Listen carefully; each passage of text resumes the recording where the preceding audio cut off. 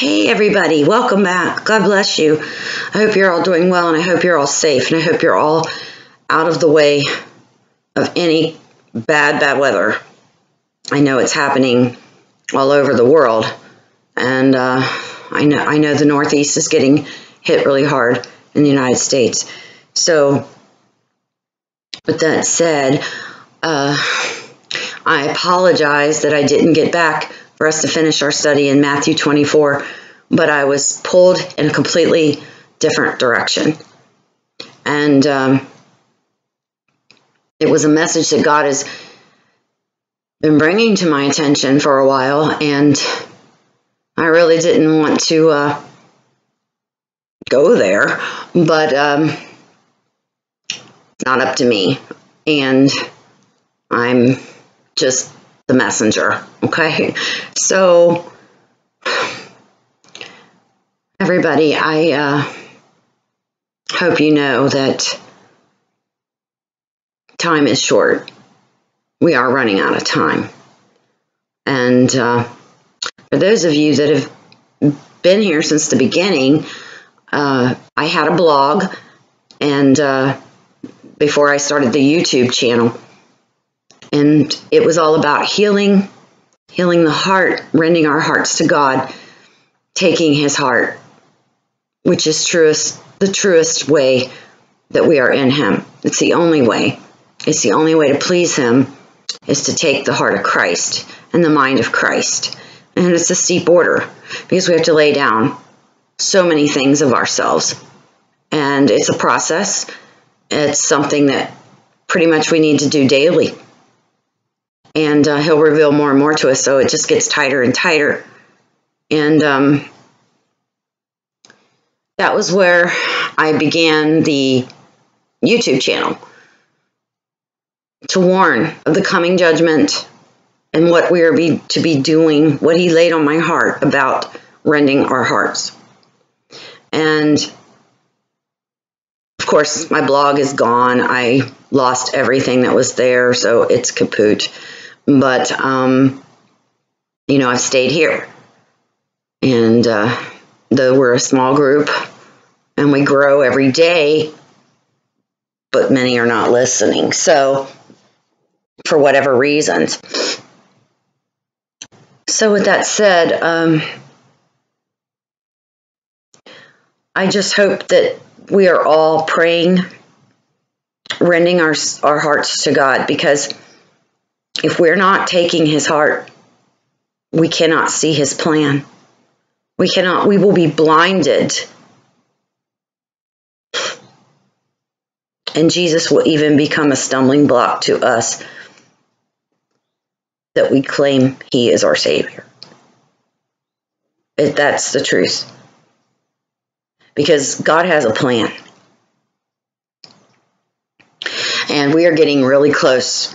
Really, really close, guys. Because once the number of the Gentiles, those that are all brought in through Christ, that are not of the natural seed of Jacob, once that number is fulfilled, I hope you realize prophecy is already getting pretty far in, and the tribulation is already happening. I mean,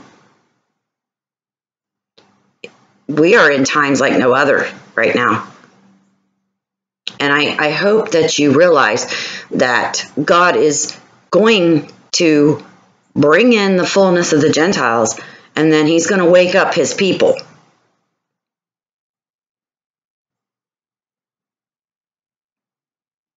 And that Israel was blinded so that John 3:16 would be fulfilled, which was the cross, which was everything Jesus came for.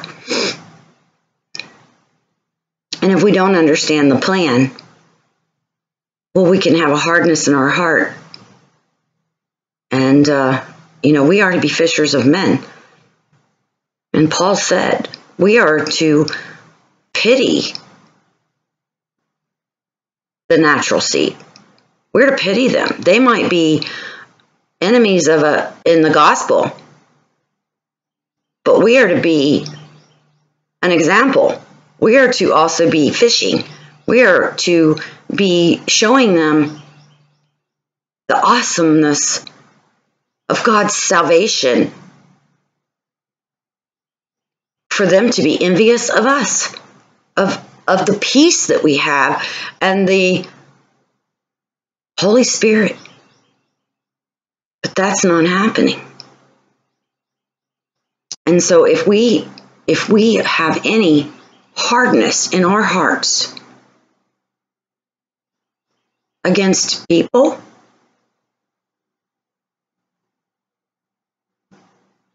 that God has prophesied that he's going to do something magnificent. I mean, you know, guys, we're going to be really surprised when we're sitting at Christ's table of who's going to be there and who's not. We're going to be shocked.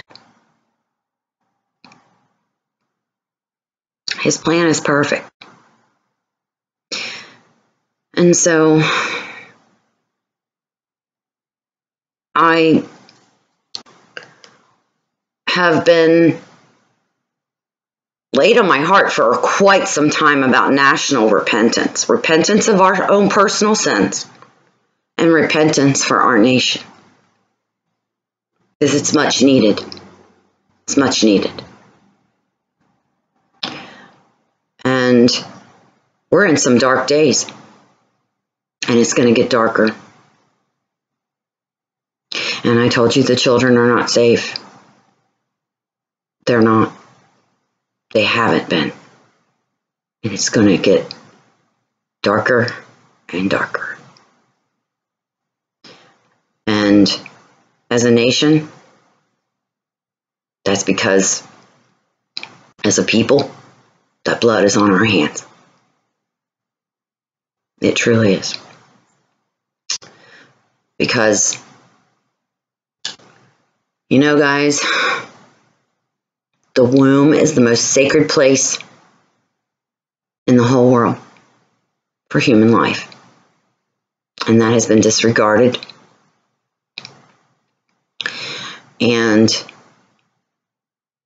people march in the streets for this supposed right. And the blood of innocence has spilled. And it continues, and it continues. And if there's no regard for human life in the womb, there will be no regard for the children that are here. It puts a spirit of death on the land. And let me tell you something. The awesomeness of our Savior and the price he paid on the cross. For those of us who have committed this act, it is covered in repentance. Because I can tell you something, that when women make this decision, and it's legal, it's legal. Had it not been legal, many probably would not choose that option. But when women have done this, they go through something, a living hell, a self-loathing, a private, deep, dark pit. And no one wants to talk about that. And even if you find salvation and you find your Lord and Savior and you've repented, a lot of times women cannot forgive themselves. And I can tell you that please don't fall into that trap. I fell into that. And I'll tell you what, it's another trick of the devil. Because when Christ fulfilled everything on that cross, he paid for all sin. And if we can't forgive ourselves for something, well, then we're saying that the cross wasn't enough. That what Jesus went up there and did and shed his blood and suffered and took in all sin, all death, all disease, all curses, that's not enough for what we did. And you see how that's a trick of the devil. Because that's saying, well, the cross just isn't enough to forgive me. I believe I'm forgiven by God, but I can't forgive myself. Well, he commands us to forgive. And that includes ourselves, ladies. And even men, if they feel they had a hand in something like that. But I can tell you, as a nation, we're under that judgment. It's going to get worse. And when I said the children are not safe, they are not. They are not safe even at their own hands, the hands of their own parents. This is why we're seeing these calamities. This is why we're also seeing children kill children. This is why we're seeing all the wickedness against children. You know, the worst crimes are the ones against children. That's no lie. And it's happening in our country. It's happening in our nation. And just as Daniel repented for himself and his nation, I hope that each one of us is doing that.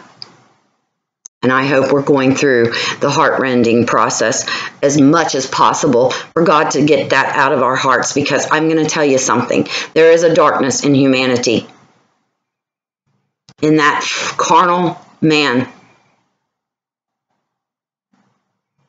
And it will be in there, and we will be ignorant to it. And we will find ourselves on the wrong side of God's will. We will start finding hatred in our hearts. And I'm going to tell you something. That is the number one MO of the enemy, is that he offends your heart and gets you to hate, even hate those flesh humans that are doing his bidding. And anytime we take that into our hearts, and we don't find peace with it and forgive or accept the truth of it, then we can find ourselves hardened in our hearts. Because what I am saying is that is how the enemy operates. He will make things so dark and evil through humanity, through the acts of the flesh, to where we will become hardened and dark. That is why God said, be angry and sin not. And don't let the sun go down on your wrath. Don't take that into your heart and let it grow into a seed, whether it be against anyone. Because it will all be revealed. And it's just, you know, you got to realize, even the leadership that is sitting there operating in the beast, they're not even in their right minds, guys. They couldn't stop themselves if they wanted to, because God's on the throne. And they're going to do some heinous things, because it's prophesied that they would. Prophecy is going to come in to fruition. And we, as the body of Christ, are supposed to be the intercessors. We're supposed to be the intercessors for those that are shrouded in darkness. We're supposed to be the one repenting and covering and interceding, not taking in darkness in our own hearts.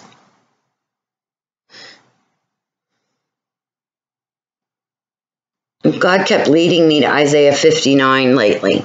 It's been going on for a while. And, you know, my message here has always been about the glory the awesome, the power of our Savior. And for us to understand the whole plan. And to glorify Him. And I'm not one that goes around beating the sheep or kicking the sheep.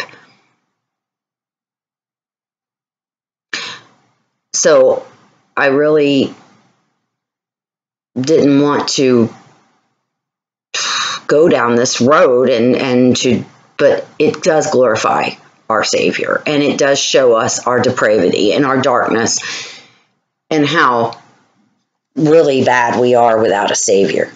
And that's what Isaiah 59 is about. Now, I'm going to tell you something. You got to realize,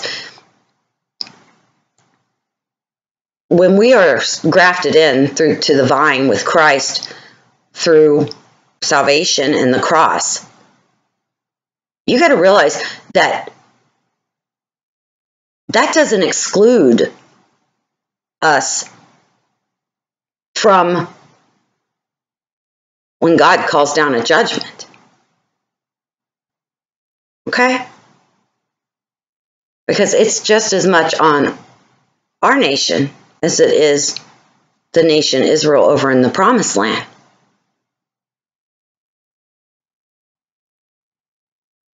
When He tells us something, that if we don't adhere to it, those curses come upon us.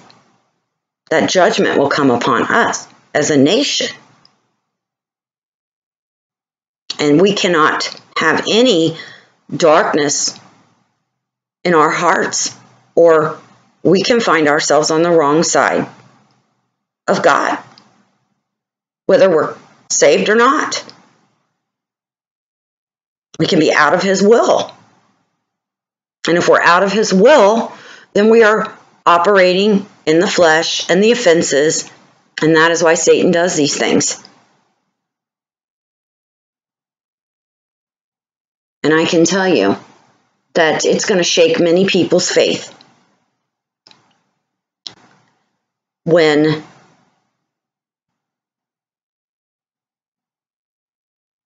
things just get so bad for the children. Because people, even Christians, are going to go, oh, how could God do this? How could God allow this? How could God allow this? When it's us. Because innocent blood has to be avenged. So it's no wonder that we're seeing all these heinous crimes against children. Because if we're not going to regard as a nation the most precious, protected place in the universe of life, which is the womb, well then, it's not going to be respected, considered outside the womb.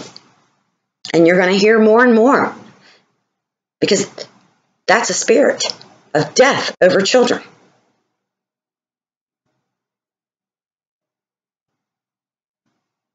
And it's ugly. And all that blood is going to be avenged. God says so. So we have a lot of soul searching to do in our hearts, renting them to God, taking His heart, His mind, arming ourselves with His mind and His heart, and interceding and praying and repenting of ourselves and our nation. Because dark days are coming. There are children suffering all over the world. There are children suffering greatly in this nation too, at the very hands of their own parents, murdering. And I'm talking murder, terrible murders. I'm talking children are not safe even from pedophilia, pedophiles, stalkers, traffickers, murderers. It's gotten worse and worse and worse, and as technology increases, it gets worse and worse and worse. You know, pedophiles were really bad in my town when I was a kid. That's 50 years ago. Now they have at their fingertips anything they want to see that feeds that horrific evil spirit.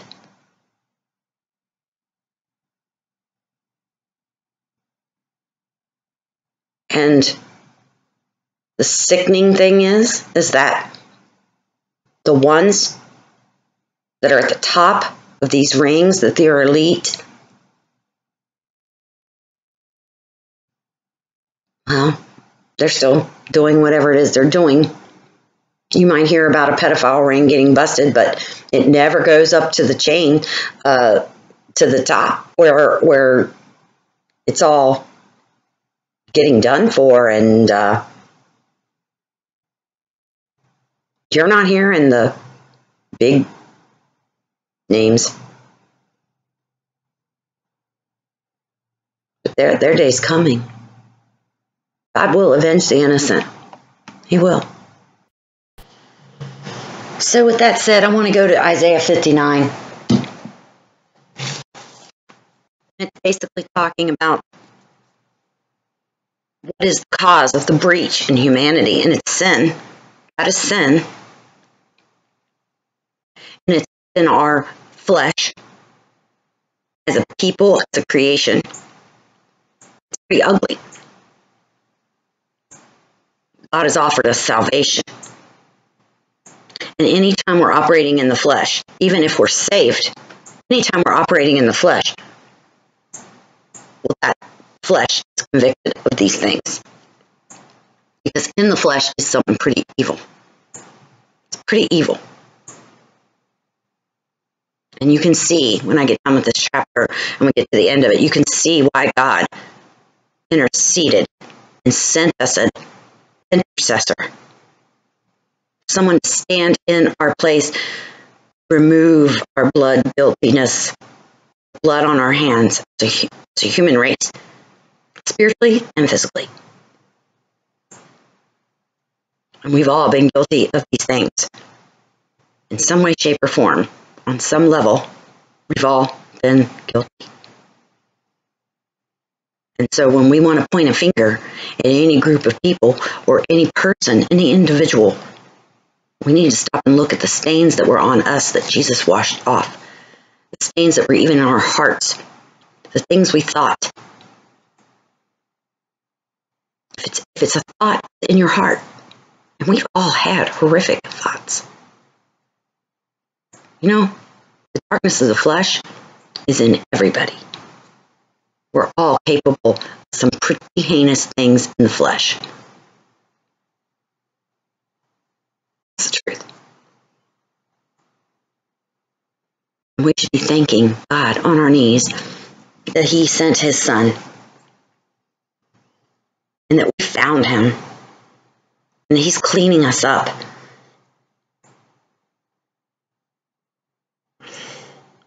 It'll be revealed here in Isaiah 59. So that's where I'm going. Isaiah 59. Behold, the Lord's hand is not shortened that it cannot save, neither His ear heavy that it cannot hear. No. Let's say it's not God, okay? No, this is His desire. His desire is for salvation, to reach His hand out, that it's saving grace. His ear is too inclined to hear us, okay? But why doesn't He? It's humanity. What is He saying here? He says, but your iniquities have separated between you and your God, and your sins have hid His face from you, that He will not hear. He's talking to Israel here, guys, but it's beyond that. It's also humanity. This is the hearts of men, okay? And what is He talking about? Our iniquities. He's talking about our moral, evil crimes, our depraved actions, our faults, those things that lead us into mischief of the flesh. He's talking about even perversity and evil. And that is what we are without Him, guys. And this brings on an end by destruction, where crimes will be punished by the sword, whether it be on an individual or a nation. And if we're his, you know, he expects more out of us, out of obedience, to take his heart and his mind. So this is what separates us. This is the way we were before we accepted our Savior. We were separated, and he hid his face from us. He didn't show us all the favor that he desired to. Verse 3, for your hands are defiled with blood, and your fingers with iniquity. Your lips have spoken lies, your tongue hath muttered perverseness. There is so much being said in this verse here. The hands soiled with blood. He's talking about the blood, the murder of innocents, the slaughter. Soilness. Being soiled is defiled, polluted, stained with the blood of innocents. It's a slaughter. And there's even cities, nations guilty of this slaughter. And the biggest one being abortion. When it's most sacred place, safe place of children is the unborn. And I'm going to tell you here's how the double-mindedness works. It's even in our society. If a pregnant mother is murdered, killed, even accidentally, in a car accident or any kind of accident, if she's pregnant, there will be 2 counts. 2 counts of murder or 2 counts of manslaughter, whatever. Yet, we, as laws in a nation, declare that if a mother decides she does not want to be a mother and to carry that child, terminates it, and that's not murder. That's what our law would like us to believe. And you can't have it both ways. Murder is murder. Either there's no power in us as women and mothers to decide whether or not it's murder or just because we don't desire to give birth. It's in our faces, guys. It's double-mindedness. It completely, one doesn't support the other. Women are not God. We don't get to say who lives and dies. But that's what the law says. Do you understand? That will not be tolerated. Won't. There's a price for that. There is a price. Can you just imagine all the bloodshed of abortion if God just dumped that blood into the streets? I can't. But that's what's happening. That is what's happening in this darkness of humanity. Because if there's no regard for the sanctity of life in the womb, there will be none on the children or the innocent on the land. It's really disturbing. So here, he's even talking about child trafficking, murders, pedophilia, the whole gamut, guys. Any kind of crime against children or the innocent, the helpless. You know, I haven't spoke much about the school shootings. I have kept my mouth silent on it. But if we are not opening our eyes of what happened to that school in Florida, that it was a disturbed, very disturbed young man who had suffered much tragic loss. He was an orphan to begin with, was adopted, and lost both of his adoptive parents. I'm not making excuses. I'm just telling you how we get to this point. And I'm telling you that no one paid attention. And though he was obviously struggling, there was no help for him. And I'm going to tell you something. It's designed that there's no help for these type of problems. If you think the mental health system is the answer, I got news for you. It's more broken and dysfunctional than the behavior of those that are hurting. Everyone wants to pass a buck. I can tell you, dealing firsthand with the mental health system for as long as I have, trying to get someone help that's in dire need and in danger, a danger to themselves and others, I can tell you the honest truth that there is no real answer. There's no real help because the system is so broken, and the passing the buck, it's now prisons and jails. That's their answer. Waiting until something horrible happens, because even if they do keep this person, they're not getting real help. They're not getting meaningful help. And you want to know why, guys? Because this is our job. As the body of Christ, this is our job. To cover, to pray. When someone is possessed or obsessed or oppressed, we need to come together. But instead, we just call something evil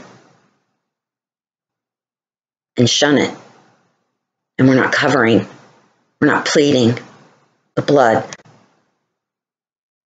We're not intercessing for God to touch something. I'm just saying, I've lived it. That's all I'm going to say. The fingers, he says, your hands are defiled with blood and your fingers with iniquity. And your lips have spoken lies. And we are all guilty of this kind of stuff here. Jesus upped the bar. You know that? He upped the bar so that even if we're angry,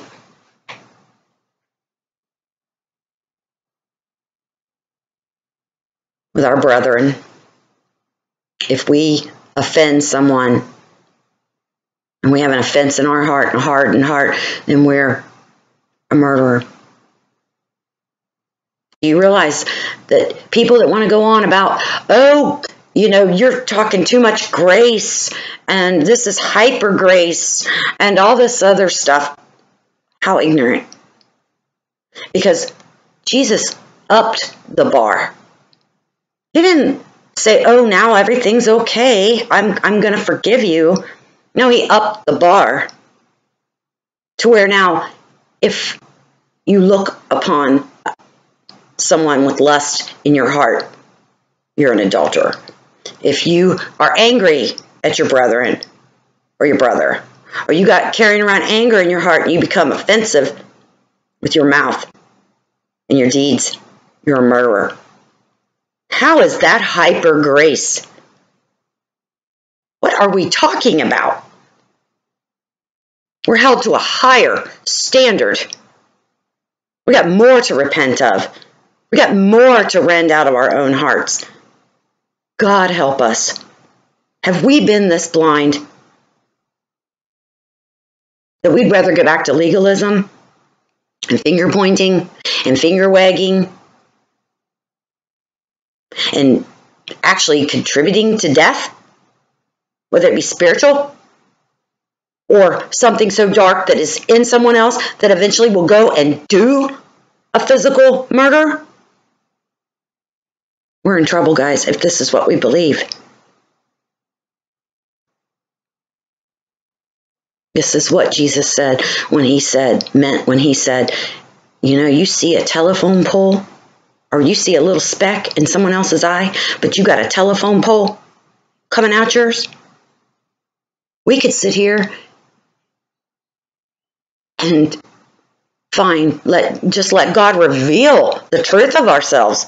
He's going to let us come to the end of ourselves. We can sit there and deceive ourselves and make ourselves think we are oh so holy.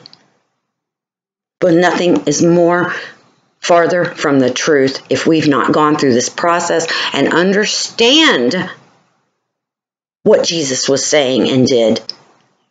We have more to repent of than the person that's out there that's not covered by the blood. Do you understand that? Lord, help us. So,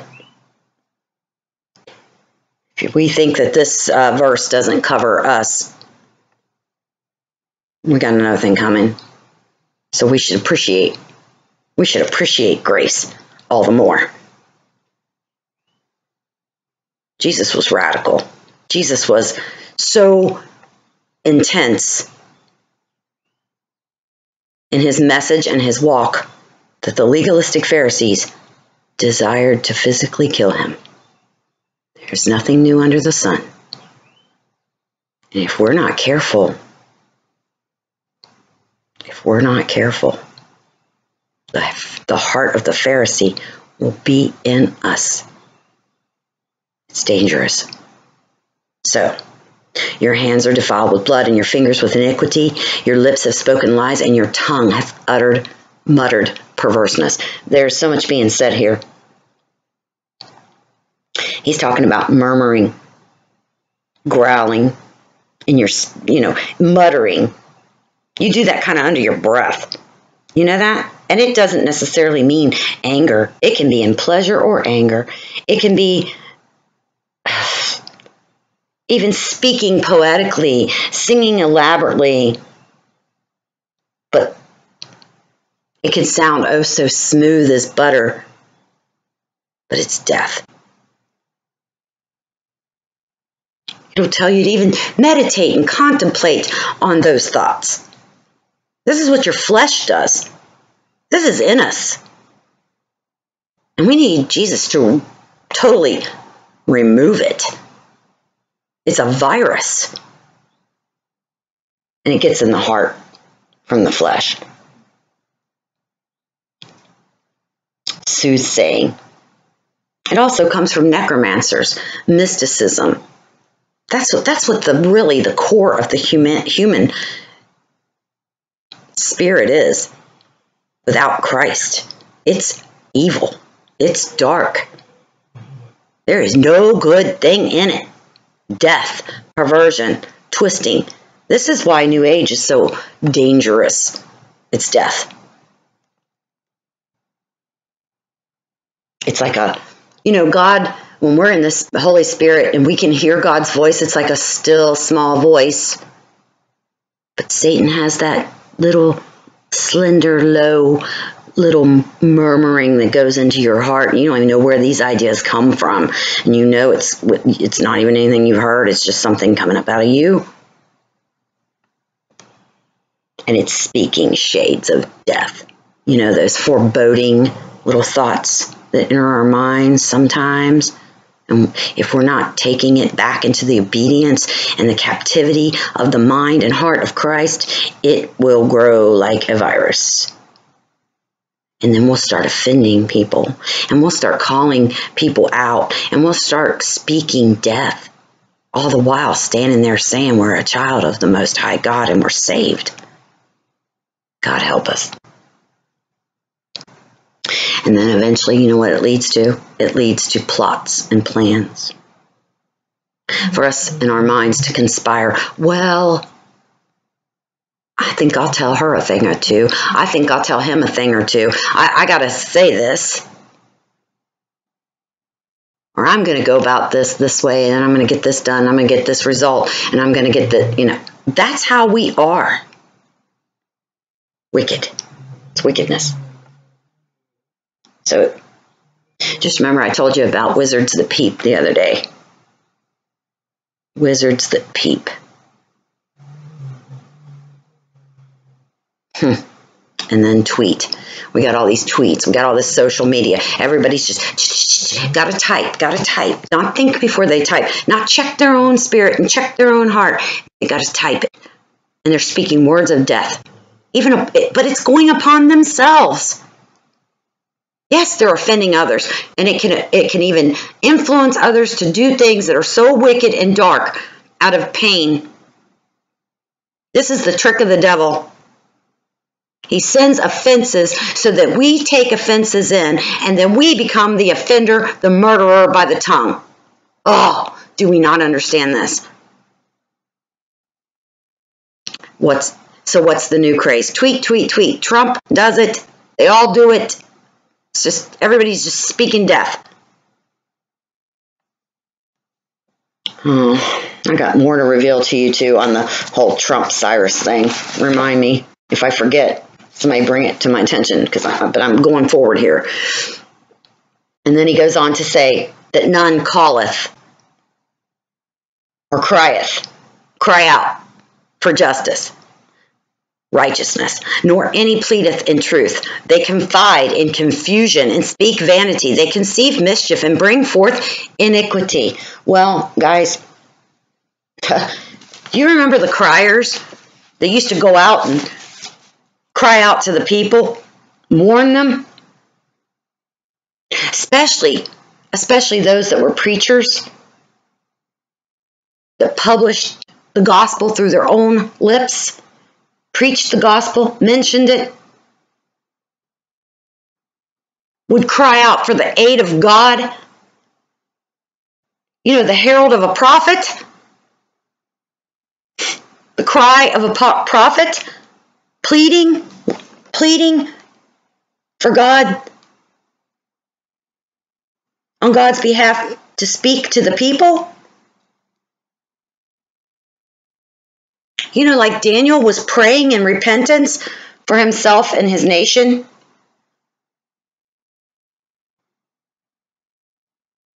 Like Jonah had to repent for himself and then go preach and prophesy and plead with Nineveh.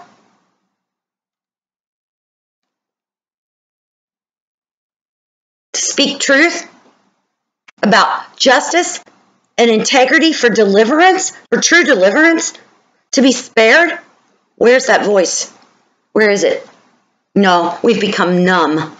We've become numb to where we turn the channel, or we don't want to read about a murder of a child or an innocence. I can't take it. Can't take it. I don't want to hear this. We're not looking. We're not getting on our knees. We're not crying out to God. Please, Lord.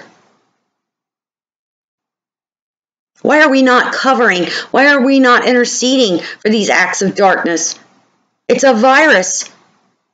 And we're standing, claiming to be washed in the blood of the Lamb with the power of the Holy Spirit.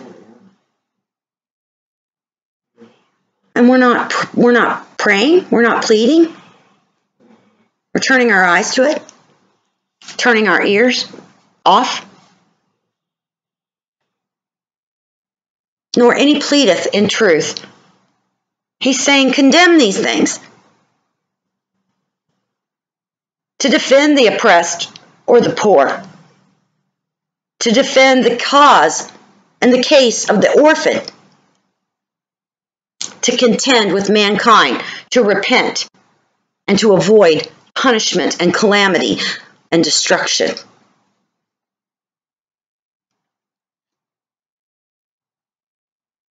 They confide in confusion and speak vanity. They conceive mischief and bring forth iniquity.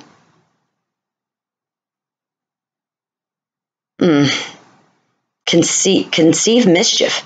misery, trouble, sorrow, grief, pain, worry, perversion, travail, anguish of the soul, vexation.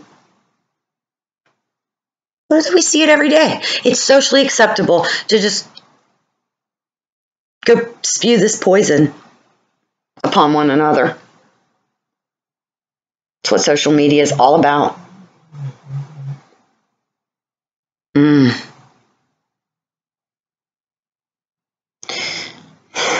No, you know what we're worried about?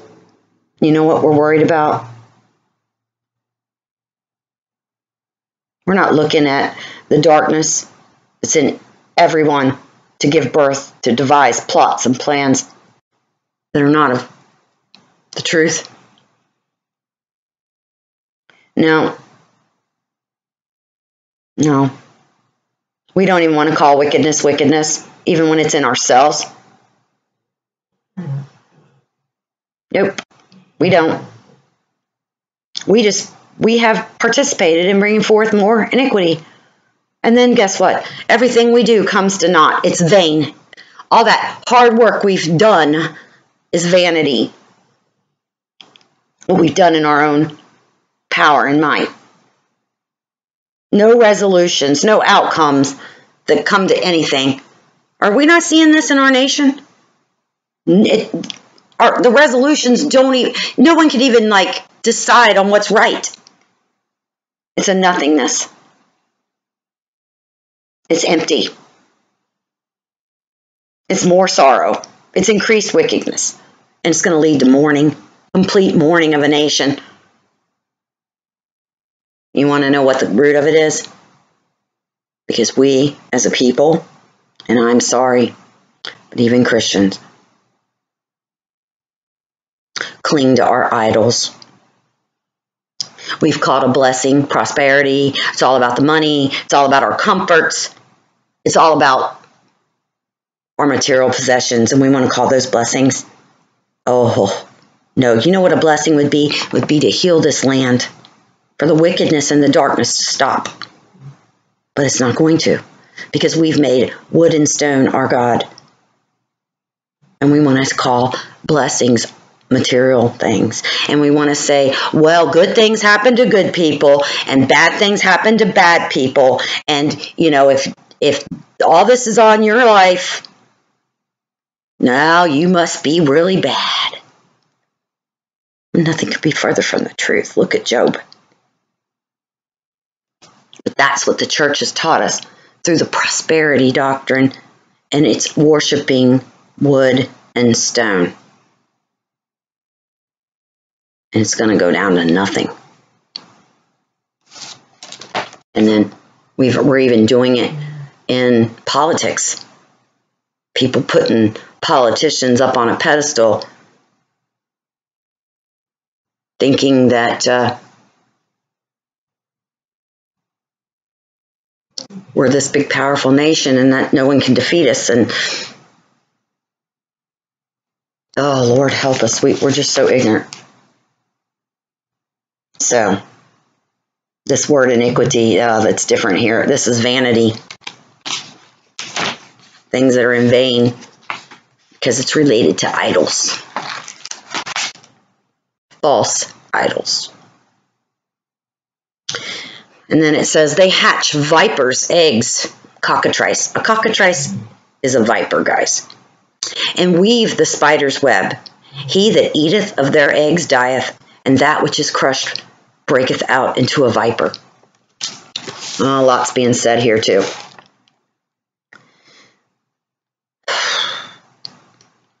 When we're not standing on the truth, and we're not repenting and calling to attention to us as a body of Christ who are the intercessors, when we're not calling it to the attention, and we're all wrapped up in prosperity and all this other stuff, we're going to get a rude awakening. And when we're operating from that, well, guess what we're doing? We're sitting on it. We're bringing it to pass, like hatching an egg, giving life, you know.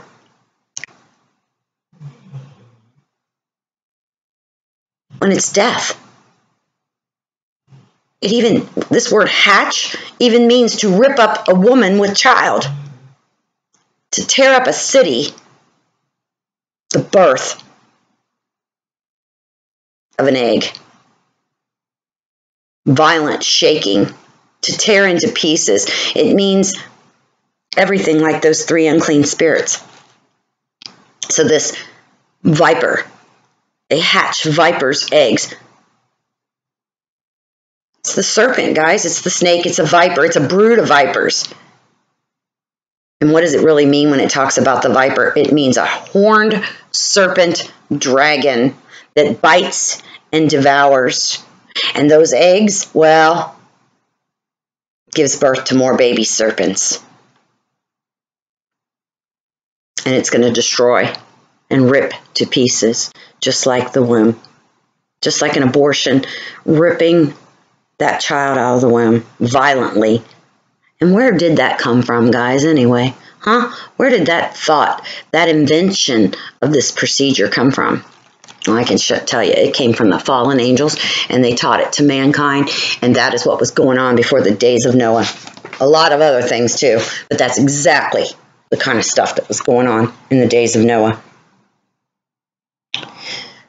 And it says, they weave the spider's web. Well, what this means by weave, it means a swift motion. It means agitation. To be agitated. This is what it's doing it for. It wants to agitate. And when you agitate something, you're causing it to be stirred up. You know those times when something's agitated, upsets you so bad your blood pressure is just like your face turns red and you're seething and you're burning with what someone just said or did to you? It's time to really check yourself. It really is. Because that's when they're weaving it. And what does the spider do? It tangles. It's very agile. It's swift. And it's spinning, spinning, spinning. And the webs, well, don't we have the World Wide Web? How coincidental. A web, it's the house of a spider. It's basically what it is. And it's a thread, it's a film, it's a web, it's trenches, it's pits. It's walled up. It's casting a soul into the pit. That pit that Satan has dug for you, for me, to bury us alive in. And that is the destiny of our flesh if we're not completely in Christ and taken his mind and his heart and picked up our cross and followed him and die to yourself daily. It means to die to your own will, to die to that carnal mind. Because the flesh is going into the grave. It's going back to the dust and the dirt that it came from.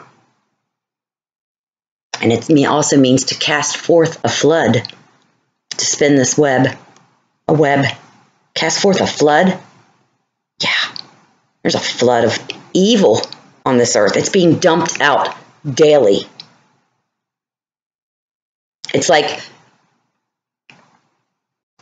the complete cork has been pulled off the bottle of darkness, depravity, evil, sin, murder, every filthy bird, every dark, demonic spirit is getting dumped out of the bottle onto this earth. And it says, he that eateth of their eggs dieth. It kills the soul. This is what kills souls. It consumes, it devours, it feeds on for food. It's cannibalistic. Are human beings right now in society, we as a society, are we not devouring one another? Oh, I'd say we are. Some even literally. Well, it starts by taking this kind of stuff into our heart. And then it becomes an offensive We get offended. And then when we don't lay that down and rend it, well, it gets offspring. And it starts multiplying like little baby serpents. And we can be the one causing the offense. See, that's how Satan works. He causes an offense, he offends, and then we become an offender if we don't lay it down in the discipline of Christ. That is why he said on the cross, when they put him up on that cross, before he gave up the ghost, he said, Father, forgive them, for they know not what they do. If he would have got angry, he would have never been qualified to fulfill what he did on the cross.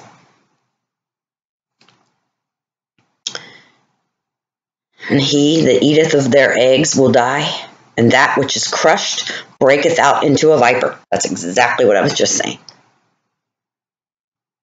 So like, say someone offends you, and then you go and attack. And you just let them have it with your tongue, with your... Do you realize the power that's in our hearts and our tongues? Words do wound.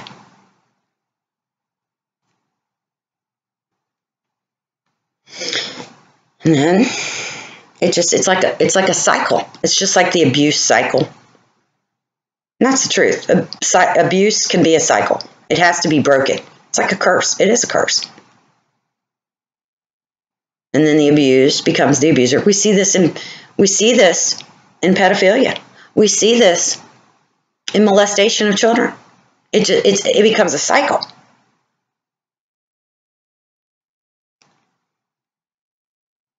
So when it's crushed, it retaliates, takes on vengeance. Here. But look, we have the opposite here.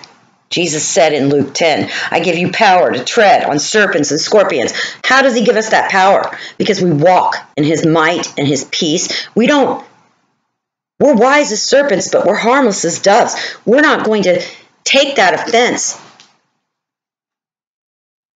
and then throw it back. Crush open the egg and give birth to more baby serpents. No, no, no, no, no. This is how we defeat it. Because it's going to break out. It'll hatch, and it'll come right into another viper. And what is a viper, guys? It's a venomous snake. Serpents are venomous. We're talking about venomous. Not some little harmless, non-venomous snake slithering around. I'm talking about a venomous snake. That poison, unforgiveness, not rending your heart, will become that venom. And you're drinking your own poison. Because you're not being obedient.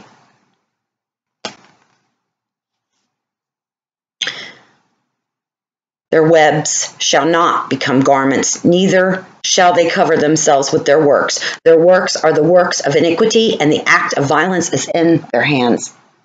Well, what's a garment? It's your raiment, it's your robe, it's your clothing, it's your apparel.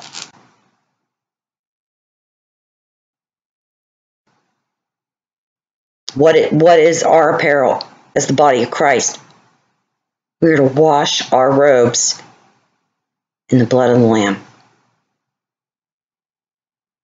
And out of our faith in him and through him is our righteousness, which directs our acts, which weaves our robes. It's through him. He does it all. He cleans us up. He conducts us. And we must be obedient in that. No, we're not perfect. He's doing a process in us. And the very first thing we got to do is understand, to rend our hearts, that we have to come to the conclusion and be adults and realize that in our flesh, in our own will, these are the things that are in us, and this is the result. So that, I've never been a bad person. I'm not a bad person. I do good things. I don't, throw it out the window. This is what's in your flesh. Be a mature Christian. Admit it. This is why you need your Savior. This is why you need, and I need, Him to clean us up. We don't want to be found with strange apparel, because that's what's going to happen. These people will have strange apparel. They will not be in their robes that Christ gave them. They will be naked, exposed, pillaged, no covering, because there's only one covering, and that's the blood of Christ, and we should be pleading it for humanity. We really should. And they're not going to be able to cover themselves in darkness anymore.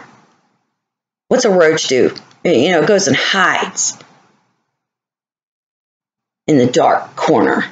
It's not going to be able to hide itself anymore, because the light of the truth of Christ is going to expose all things.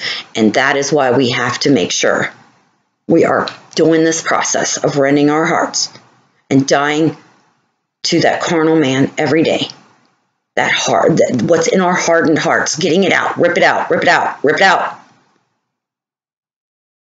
You're not perfecting the flesh. No, he's perfecting your faith. The flesh is going into the grave. He's perfecting your faith. He's perfecting your heart, arming it with his mind, his heart. Because they can't cover themselves in the darkness anymore to hide their bloody deeds. Nope. The evil is going to be revealed in the light. And then what happens? He says they run to evil and they make haste to shed innocent blood. Their thoughts are thoughts of iniquity, wasting and destruction are in their highways. The way of peace they know not, and there is no righteousness in their goings. They have made them crooked paths. Whosoever goeth therein shall not know peace. You know what?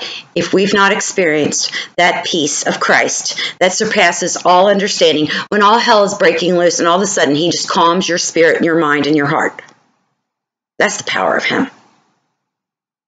Then you know there's still some of this in us. Yeah. Now what's happening here in verse 9? Well, this is the confession of the nation of Israel. This is their confession. This is them admitting, finally, their faults. It's a beautiful thing.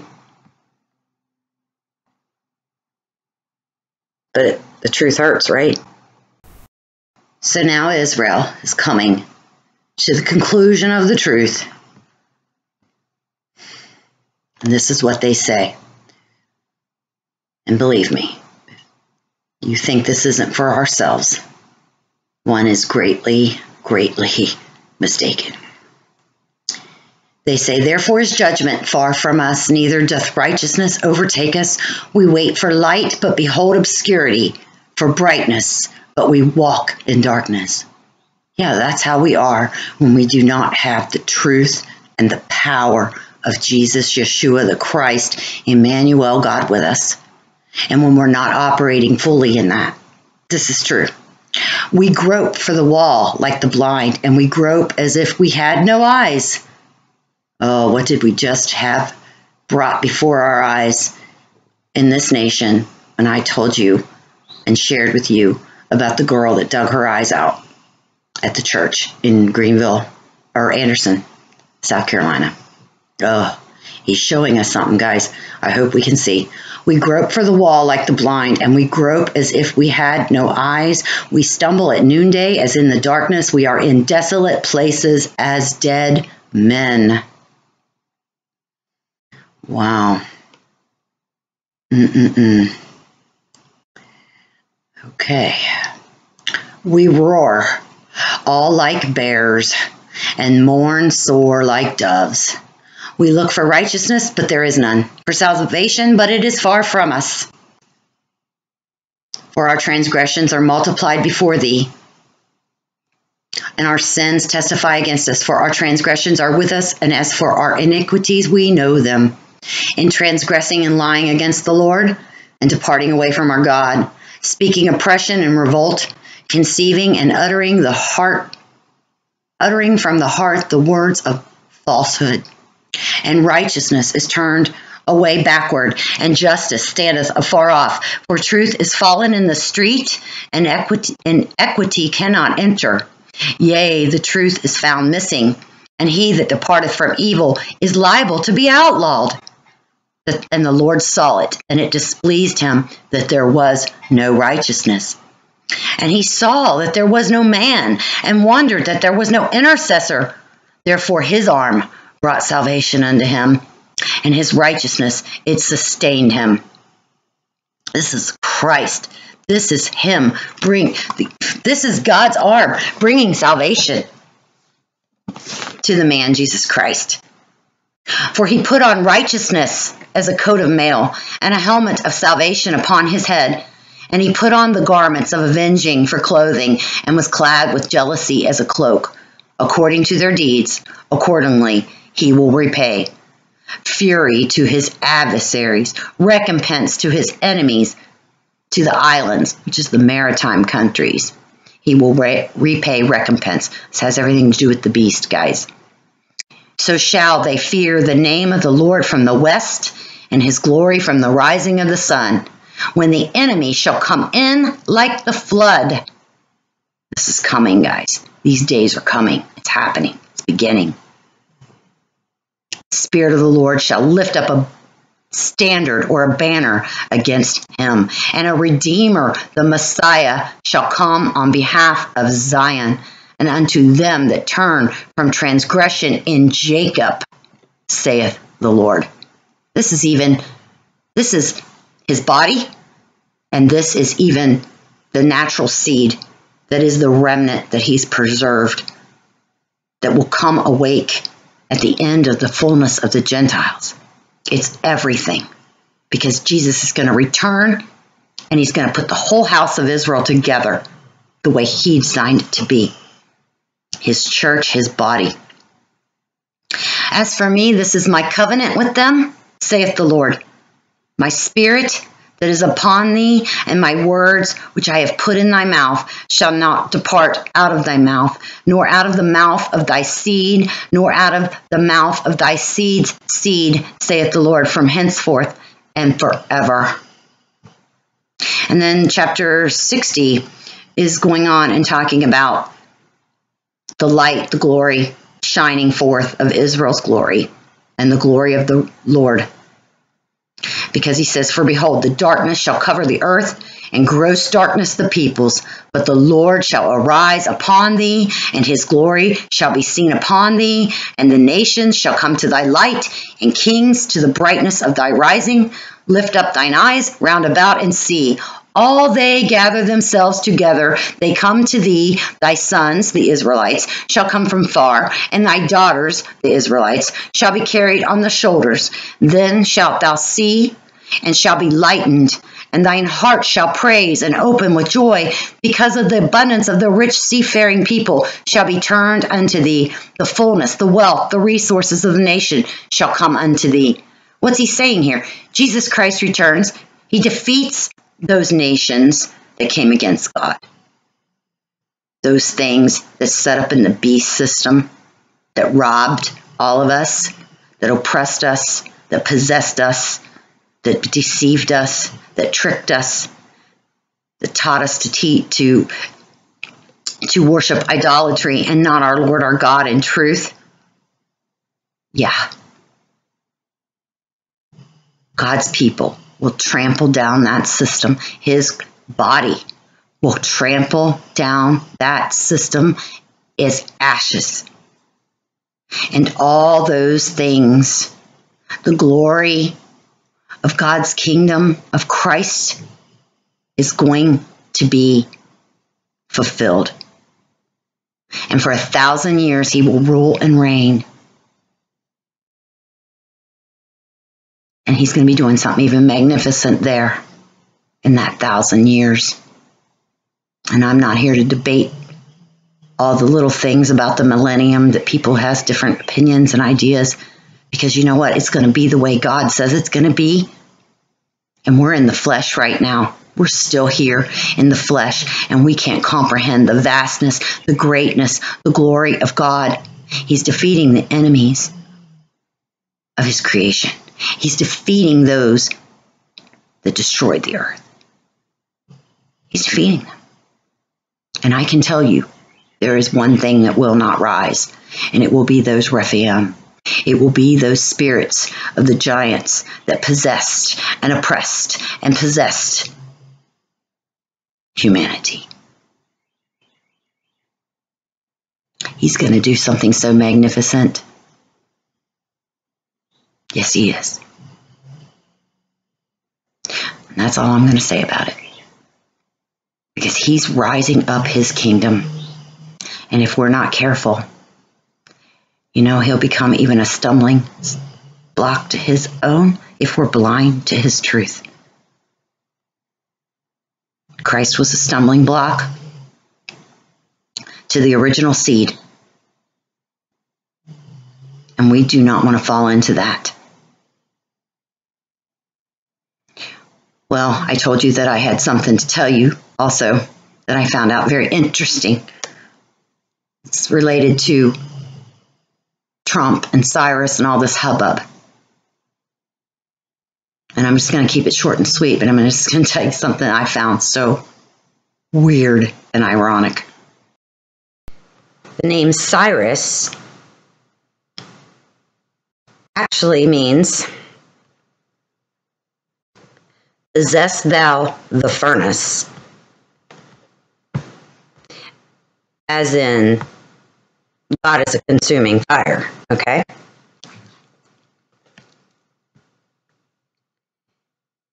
And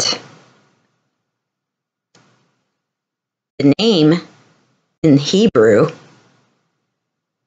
is pronounced Koresh. Yes, as in the name David Koresh at Waco. It ended up in a fiery inferno, and they all passed away. The women, the children, all his followers that were in there. His son, he had named Cyrus, by the way. And David Koresh believed that he was the anointed Lamb of God, which anyone that knows their Bible or believes in the true, one true Yeshua knows that there's only one Lamb of God, which is Jesus, that was sacrificed on the cross. They all went to a fiery death, destruction. And now we have 25 years later, someone being called this again. What I find really weird is when you look at some of the things that went on with Branch Davidians, David Koresh. He was out to the Bible for years. I'm not saying he was perfect. He was kind of weird. He was a Seventh-day Adventist. He left the church. And he went to Israel, to the Holy Land, and supposedly had some kind of a awakening, spiritual awakening. And he started being able to recite the Bible by memory. And then it wasn't long, I guess, after that, then he became kind of obsessed and totally deceived that he was this called Lamb of God. He had to procreate for his children, to fulfill this wedding and the family and all this whacked out stuff. And if that isn't Matthew 24, I don't know what is, but we all know how that ended. So here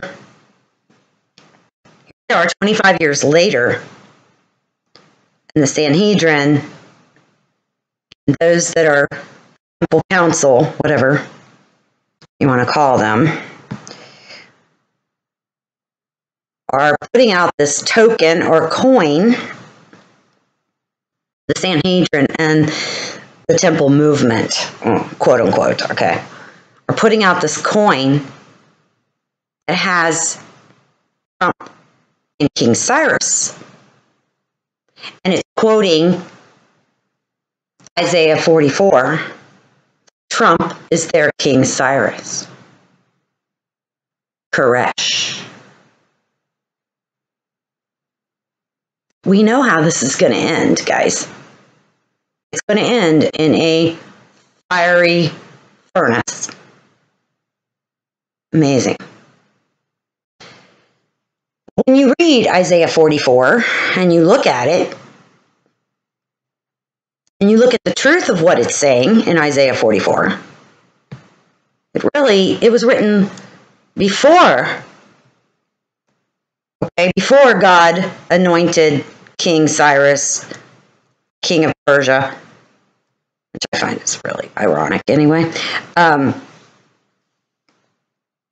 We know that's going to be the ram in the end times, but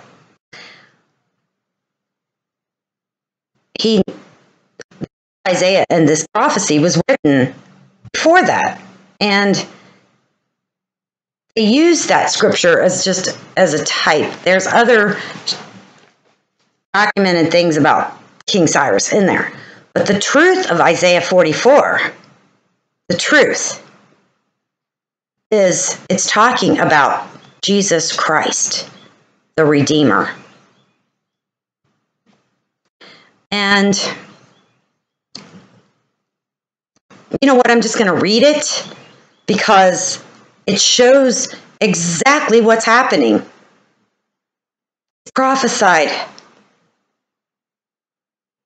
And it's quite amazing to know that they're making a covenant with death and hell. And remember, East hates the whore, the harlot, hates her. Jerusalem hates her people. And it's going to burn her with her flesh with fire. I mean, think about it. Okay? So let's read Isaiah 44.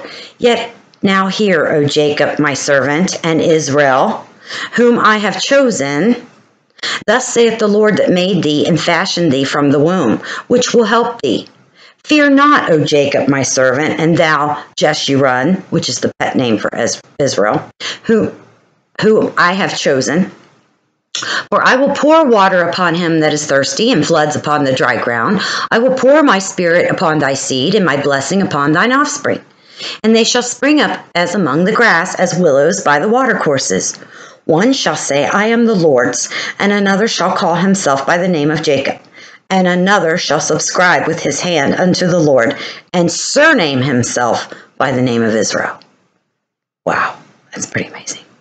Thus saith the Lord, the King of Israel, and his kinsman redeemer, the Lord of hosts, I am the first, and I am the last, and beside me there is no God. Is there any misidentifying who this is? I am the first, I am the last, I'm the Alpha, I'm the Omega, I'm the kinsman redeemer, the King of Israel. I mean, that's Jesus Christ there, guys. And who, as I shall call and shall declare it, and set it in order for me, since I established the everlasting nation of Israel? And the things that are coming and which shall come, let them show unto them. Fear ye not, neither be afraid. Have not I told thee from that time and have declared it? Ye are even my witnesses. Is there a God beside me? Yea, there is no rock, I know not any. They that fashion a graven image are all of them emptiness. And the fashioners' desirable things shall not profit, and they are their own witnesses. The makers and worshippers see not, nor know, that they may be ashamed. Who hath formed a god or molten a graven image that is profitable for nothing? Behold, all his fellows shall be ashamed, and the workmen, they are of men. Let them all be gathered together. Let them stand up, yet they shall fear, and they shall be ashamed together. The smith with the tongs both worketh in the coals, and fashioneth it with hammers, and worketh it with the strength of his arms. Yea, he is hungry, and his strength faileth. He drinketh no water, and he's faint. The carpenter stretched out his rule. He marketh it out with a line. He fitteth it with planes. He marketh it out with the compass, and marketh it after the figure of a man, according to the beauty of a man, that it may remain in the house. He hews down cedars, and takes the cypress and the oak, which he strengthened for himself among the trees of the forest. He planted an ash, and the rain doth nourish it. Then shall it be for a man to burn, for he will take of the wood thereof, and warm himself. Yea, he will kindle it, and bake bread. Yea, he maketh a god, and worshippeth it. He maketh it a graven image, and falleth down thereunto. He burneth part of thereof in the fire, and with part thereof he eateth flesh. He roasteth the roast, and is satisfied. Yea, he warms himself, and says, Aha, I am warm, I have seen the fire. And the residue thereof he maketh into a god, even his graven image. He falleth down unto it, and worshippeth it, and prayeth unto it, and saith, Deliver me, for thou art my God. They have not taken note, nor understood, for he hath smeared their eyes, and that they cannot see, and their hearts that they cannot understand. And none reflecteth, none bringeth back to his heart, neither is there knowledge nor discernment to say, I have burned part of it in the fire. Yea, also I have baked bread upon the coals thereof. I have roasted flesh and eaten it. And shall I make the residue thereof an abomination? Shall I fall down to a log of wood? No, none of them think about it. None of them saying it. He feedeth on the ashes. A deceived heart hath turned him aside, that he cannot deliver his soul, nor say, Is there not a lie in my right hand? Remember these, O Jacob and Israel, for thou art my servant. I have formed thee. Thou art my servant. And Israel, because of being the everlasting nation, thou shalt not be forgotten of me.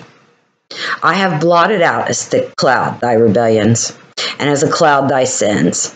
Return unto me, for I have redeemed thee. Sing ye, O heavens, for the Lord hath done it. Shout, you lower parts of the earth. Break forth into singing, you mountains, O forests, and every tree therein.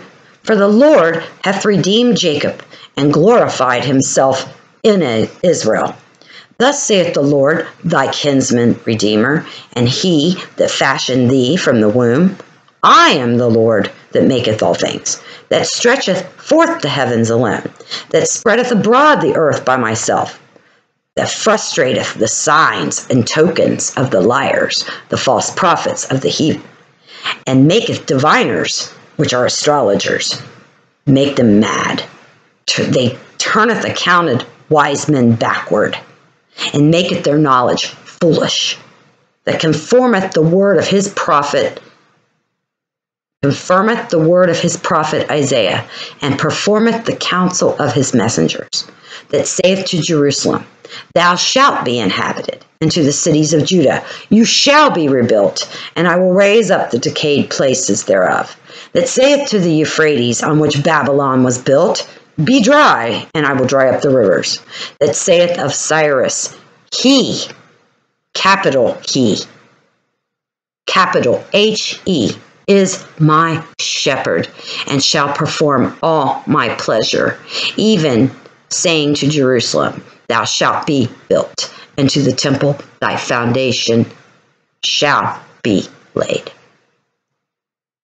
Then he goes on to talk about the anointed Cyrus.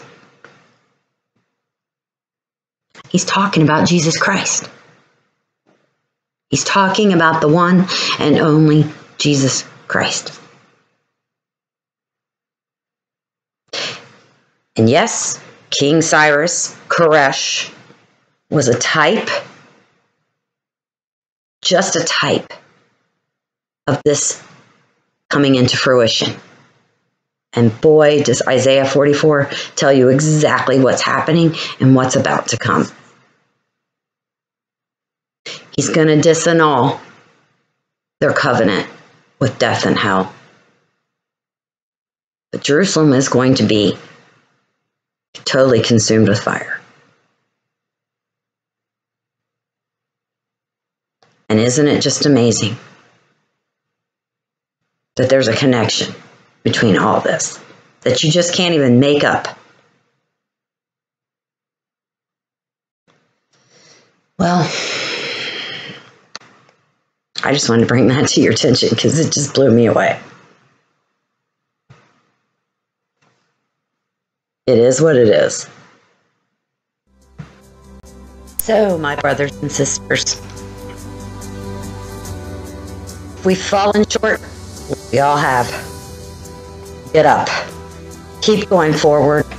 Pressing forward in your Lord and Savior. Tying yourself to Him like an umbilical cord. Tie yourself with the supernatural rope. Prepare yourself for His coming, because He is coming. And I don't care if you've fallen short, you were deceived, you misunderstood. I don't care. I don't care. Just keep going forward. Keep running that race. Jesus is the author and the finisher of your faith. He's leading us. He's guiding us. He's going to bring us through this. He's doing something so magnificent. He's showing us the times. He's showing us the signs. His return is about near. He's going to lay down His enemies. He's going to defeat that evil that has risen up and is rising across this earth and in Jerusalem. We have the victory, my brothers and sisters. So keep pressing forward. I don't care if you feel like your arm is falling off. I don't care if you feel like your leg had to get cut off. I don't care what you feel your condition is. You press forward in Him. He is faithful. Let no man deceive you. Praise, praise, praise His holy name. Worship Him in truth. Lift up His holy name. Sing His praises. Praise Him in the hard times. Praise Him in the storm. Praise Him in the days that seem so dark. Cover your brothers and sisters. Pray for those that are hurt.